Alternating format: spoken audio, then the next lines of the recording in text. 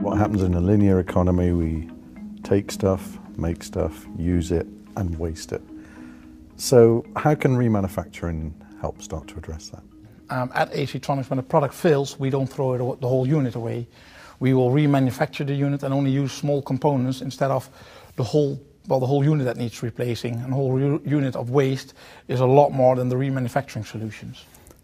How important is the design of products for remanufacture?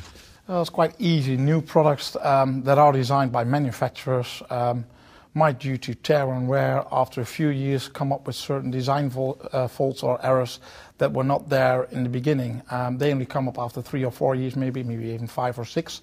What we tend to do at ACtronics, look at these specific problems and see if we can improve it. So make sure that the design fault that's in there, if we have the capability to do this, that we actually do it and that we improve the design so that later on, during its lifetime, it will not fail again on this fault actually. That's good.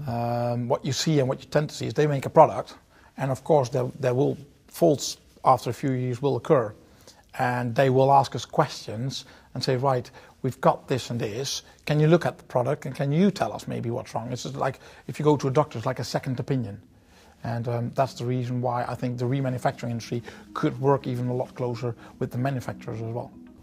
Thank you very much. Okay.